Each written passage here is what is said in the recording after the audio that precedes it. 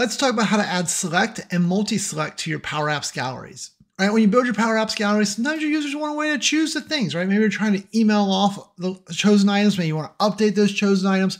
And so today what we're going to work on is just the mechanics of adding the checkbox into your gallery, and then how to select it, how to have select all, how to find out how many you've done. And we're going to make the UI a little fancy using some containers to kind of show and hide pieces. Sound like fun?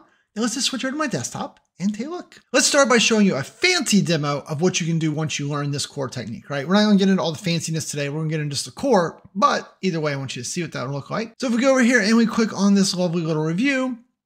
So this is an app that I've built for one of my upcoming classes. We'll talk about the app in just a second. But basically what you're going to see here is that, you notice it's just a bunch of inventory items like you'd expect in a gallery, but we have the little checkboxes over here. And so what we can do in this app, we're like, oh, you know what I really want is a bottle of Camus. Oh, that would be really nice, right? We'll get 2 of those. We get some tea, some vitamins. It doesn't matter. But as we're checking things, notice that when we checked the first item, this section right here automatically came up, right? Because the idea in this app, we'll uncheck them all again, is that when you check the first item, you might want to check multiple. And then what we're going to do is we can then enter someone's email address and mail that off to them. I sort of send it to me real quick. So now once I put a valid email address, then I get the little send button. If we click on that, now what's going to happen is I'm going to email, and there you go. Over on the right, you can see the email that I got, right, to me. I put my name up there, and then we also CC the person automatically that sent it. And then they've got the different items. And so I clicked on the link to the Camus, and that's why I see it here. If I click on the link to the tea, it'll open another window and take me to the tea, right? So deep linking as well. So today we're not going to get into this sending the email, the deep linking, all that. But what I really want to concentrate on today is teaching you guys how to create that multi-select that we just saw, and then how to show and hide this section here. Okay. So let's jump over to a blank app. So this blank app, all I did was I added a data source ahead of time into my Dataverse table. It could be any data source you want. Now, in order to build that type of custom experience, what you're going to want to do is you're going to want to use a container. So we're going to put an insert and a layout, and then we want to use a vertical container. Now I'm going to take this container and just stretch it to kind of run this whole column of the screen. You would use it like you saw over there. I use the whole screen, size it the way you want. But we always think about containers as being just there for building responsive apps. But sometimes I want to use it in a non-responsive app, but to add some responsiveness into that app. And that's what we're going to do here. So now if we insert ourselves a label, and then right here, we'll just call this employees. Maybe we'll make it a little bit bigger, and then we'll center it up, right? Now, because it's inside of a container, to set the width, I need to go over here and we'll say, hey, I need your width to be, just be the container size. Boom, okay? So there's that piece. Now we'll click on the container again. We'll insert ourselves a vertical gallery. We'll set the gallery to our table. I'm doing this on Dataverse, but we don't have to do that. There you go. So we pulled those people in. And now what we want to do is we want to add the checkboxes. Okay. So to add the checkboxes, I'm going to kind of take this and I'm going to scoot this one over. I'm going to scoot this one over. And once again, you could design this any way you want. We're not spending a lot of time there. And so then in your gallery here, all we need to do is insert. We'll search for a checkbox, just like so. Bingo, bango. Now, right now, the bingo, bango says option. We don't want that. So I'm just going to delete the words. And then I'll just make the checkbox smaller so it doesn't take up so much space, right? Okay. So that gave us that design that we want, right? We want the users to be able to check those boxes. Now, how do we know when they've checked a box? So let's hold down the Alt key so I can check a couple boxes real quick, right? So we've checked 3. So let's jump out of the gallery for a moment and let's just go insert ourselves a label. Okay. You know what? Let's do it inside the gallery, or not inside the gallery, inside the container. So we'll click on the container. We'll insert ourselves a label. I'm changing my mind on the fly. All right. I'm going to take that. I'm going to right click. I'm going to reorder and move it up because I want it in the middle. And so right here, what we want to do is we want to know how many items are checked, right? Because that's the thing we want to get to, is the table of checked items. So the easiest way we're going to do that right now is we're going to say, hey, I want to do a count rows. And then we're going to say filter.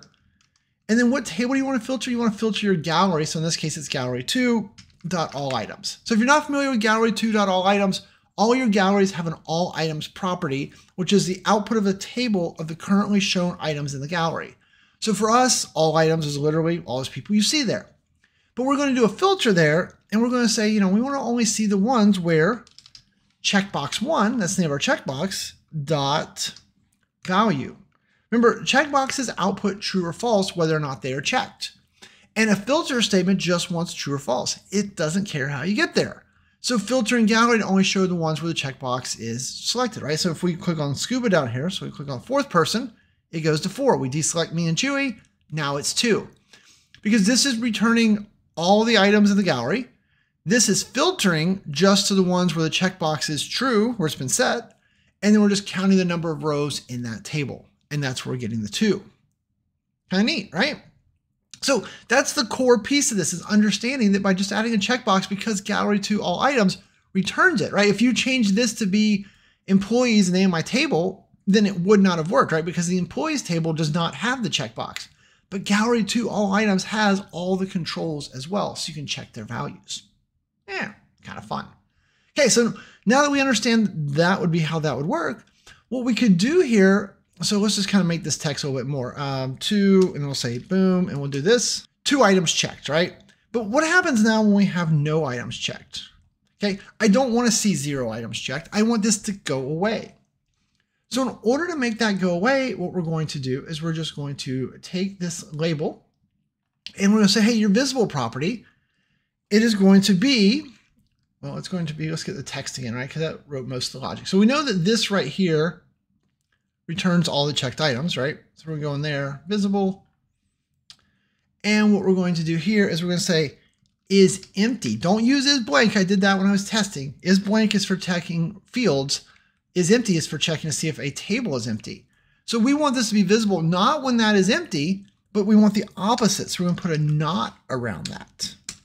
So right now, is this empty? That is true. The opposite of true, the not of true, is false, so it's not shown. But if we select a person, as soon as we start checking people, then all of a sudden is empty is false, the opposite of false is true, and so that's why you see it. But if we deselect the people again, remember I'm holding down the Alt key so I can click these boxes, then boom, we're right back to where we were. Kind of cool, right? That's one of the nice things about using container strips. The first time I ever did this solution, I basically was calculating the heights and the X's and the Y's, all that dynamically based on whether or not there was checked items. It worked, but it was a lot more effort for me. By putting this in a container, we've made my life super easy. I'm lazy. I like super easy things. Okay, so now once you kind of have got this here, you know, you might start to say, okay, well now I also need like that send button, or I need a text input, or I need to blah, blah, blah. I don't care what you need, right? You understand how this works.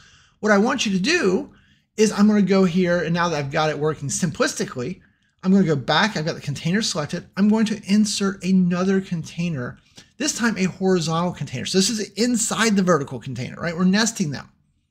This container, I'm going to say, hey, reorder and move up, okay?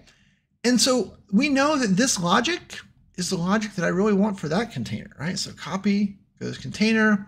We're going to change its visible to be that. Okay, so now we're controlling it with that. We're going to go back to here. We're going to just change this label then to say, hey, you're just always visible. True. And then I'm going to click on the label. I'm going to say Control X, Control V. Oh, I did not mean to do that. Control X. Let's hit Control X again. Control X. I'm going to get in the container, container 2, right? The wide container. And we're going to paste that in there. And then now I'm going to, inside container 2, I could insert the icon, the text input, the button, whatever it is you wanted to have happen in here. Great. And then once I've got all the pieces there, I'm just going to take container 2 and say, hey, your height over here, turn off flexible height and set your height to like 50. Boom. Maybe then inside the container, I'll say align everything vertical. So that's over here on the right. There you go. Oh, you know what? We'll even center this stuff up. And so now we've got that, right? Like now inside that container, you can build whatever experience you want. Labels, text inputs, buttons, icons, I don't care, right? That is what you now have the ability. And once again, that is only going to show up when that selects. Very cool. One other thing I want to teach you is this, right? And so that is, how do I select all of these? So I'm going to put the select all button outside the container. If you wanted it inside, right? Maybe I would have put it up here with employees. I don't know, right? Like you can decide where it goes. We just care about the functionality here for select all. Oh, now I did it inside the container like I said I wasn't going to. Let's try again. Insert a button, throw it over here. So with this button, all I really need to do, right? We're going to change the text to say select all, like so. And so what we're going to do here is we're going to have it set a variable, right? Because it can't change the controls. It can't select all the controls for you. That would be magic, and we don't do magic. So we're going to do something like this, and then this, and then we're going to say var select all. true, right? So it's going to create us a context variable that is set to true. And so then now we'll go in here and we're going to say, all right, checkboxes, your default, where they at right here, is going to be var select all. So by selecting all, that's going to set this variable to true, which will then change all these to selected. What? I know. And then if you wanted it not to be that, right? Copy, paste. And then maybe here you'd have a deselect. I don't know, right? Like there's like 17 ways you could go from here. I need you to understand the concept. How you design it doesn't matter to me. And now we can set that one to false and play. And so now we get rid of them all. We check them all. Once we've checked them all, we can uncheck 2 or 3. What? Right? That's kind of fun. That's a lot of really cool stuff in a very short amount of time. Now, the other thing I will throw at you, if you're like starting to select this stuff and you're like, what do I do with it? Like, so in the next video, so next week's video, we're going to talk about for all, like looping through this and like patching all these or something like that. Like we'll worry about that next week. But if you're trying to understand those, like you're like, how do I work with those? Well, it's that same filter, right? It's that whole, this is the table of stuff. So I can copy that. We can go over here, like outside, and we do a gallery, gallery. And then we'll drag this over here. And so like we could set this gallery to be those filtered items. And so look, if we deselect all of them, there's nothing over there. If we select Greg and Chewy and me, there they are. Oh, you know what? Let's deselect again. They're back. Oh, we can't deselect because we're not using the variable. So then in order to deselect, what we could do is we go up here, right? You can't use the reset function on the checkboxes because they're inside our gallery and it's not allowed. But what you can do is you can create a variable, something like this, update context var reset to true. And then I actually would take that same variable and set it back to false. So toggle it, right? Toggling is what makes it happy. And so now you would go over to the checkbox and you'd say, hey, on reset, you would use var reset. So use that variable. So now if we click on deselect, it will set it to false and then it will have checked all of them. So that would be how you would make it so that if they manually selected, deselect all also still worked. Yeah, so that would do that. Let's make sure our select all still works. It does. Our deselect all still works. Perfect. So there you go. Kind of a fun little trick. All right, so hopefully this helps you get your wheels spinning on how all this works. If you enjoyed this style of working through an app, solving problems, iterating through, right? Like this is, remember that app I showed you in the beginning, this whole inventory list? So what this is from is the upcoming live class I'm teaching here at the end of January called Master the Art of PowerApps Building, right? 301. And so that live class, we're going to build this whole app you're seeing here end to end with all the mechanics, the API calls, all the niceties. And we're going to work through it in a very, adventurous type of way, which will be very practical for real world app building. So if you want to check that out, you can. Or if you just want to download the app that I just built, so not this beautiful one, but if you want to download this one with all the select alls and all that in there, that's also available through the resource library over on training.powerappsnetone.com. Questions, comments, ideas. Remember, next week we will introduce for all. We'll take this app and we'll talk about how once we've selected a bunch of them, how to update those in the data source, looping through, and just kind of the mechanics of for all. Should be fun. Anything else I can do for you? Holler, leave me below. I love to hear all the different ways we apply this stuff. And with that, I'm going to say thanks and have a great day.